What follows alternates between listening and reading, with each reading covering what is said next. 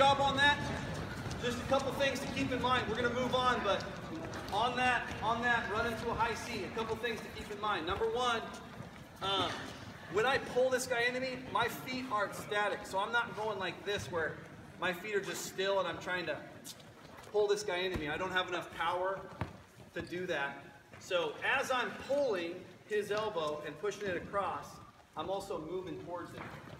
And the second thing is, just like we talked about yesterday when you're hitting that high C, your shoulder's got to find his hip, because if your shoulder pops out, it's going to be real easy for him to score. So just keep that in mind. So again, I'm pulling and moving at the same time, and my shoulder stays in. So pull and moving, stepping in, and my shoulder's got to be here as opposed to here.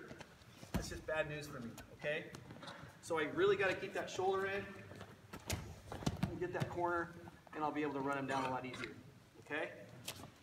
So that's the high C. So we had pull him down, score from the front headlock, high C. Next one, I'm pulling him down, trying to get the hand on the mat. He takes my wrist. I'm just going to take the hand that's on the elbow, come to the wrist, and then step to my single. Right. Real simple. And again, if I don't have to hit a knee, I'm not going to. It all starts with that downward pressure pull. See, finish turning one. Dump or trip. Okay? One more time. If I'm a righty like this, right? Try to do it right-handed. So pull. There's the wrist. Right here, step to my single.